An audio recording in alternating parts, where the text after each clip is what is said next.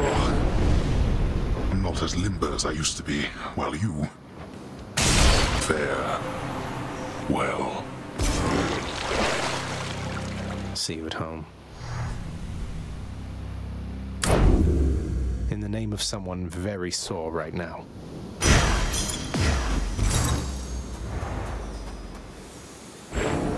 Prince Zagreus proceeded onward toward a certain doom, entirely too graphic to describe.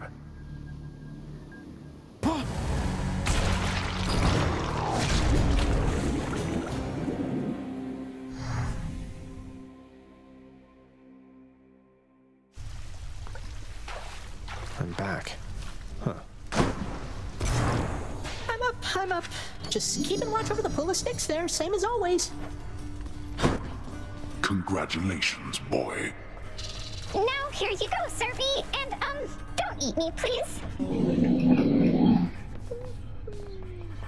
Always feel better talking to you, boy. The dog has enough troubles of his own. Always wanted to ask you something, Father. Whose skull is that there on your shoulder? If it's not too personal. I did not chronicle all Typhon's wretched offspring, boy. No one did.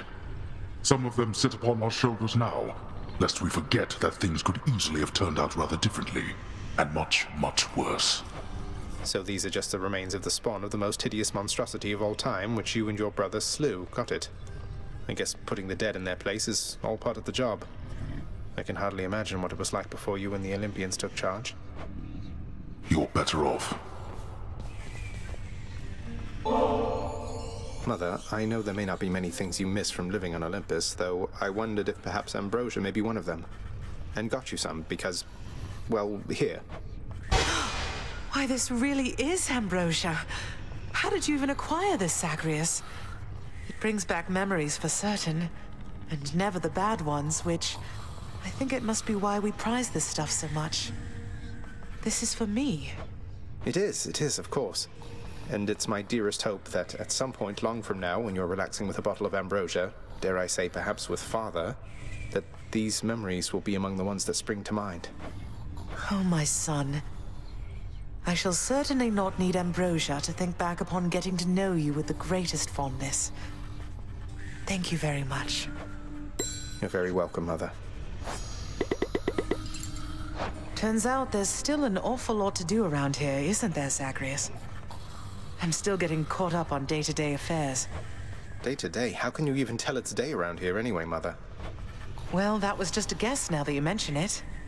In any case, forgive me if I don't get swooped up in every household detail, all right? Never. Kidding, of course.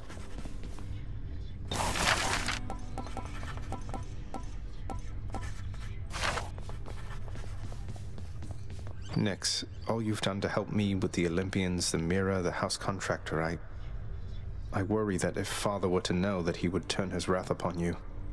I don't want anything to happen. You need not fear for me, my child. For I am not some underling your father has authority to punish if it pleases him. I am the knight, and it is by my grace that this house stands. Your father knows this. Thus, he and I have certain common goals. We are obligated to cooperate. Obligated to cooperate? No wonder I thought you two truly were husband and wife. Your father and I sometimes convince ourselves.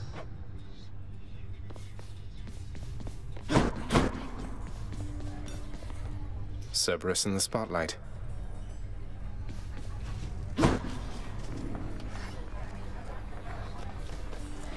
What's for breakfast? Dinner, maybe? All right, then. What's up for barter?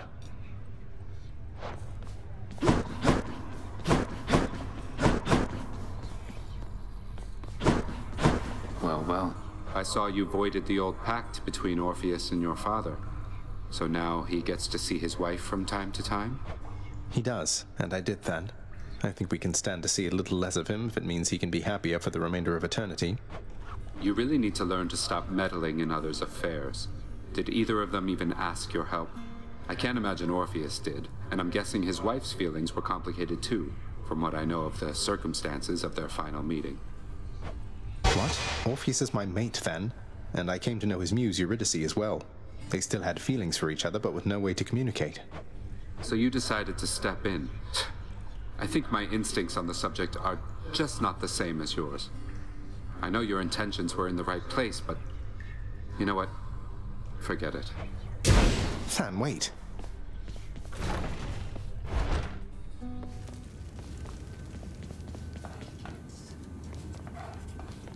These wall scrolls are awful.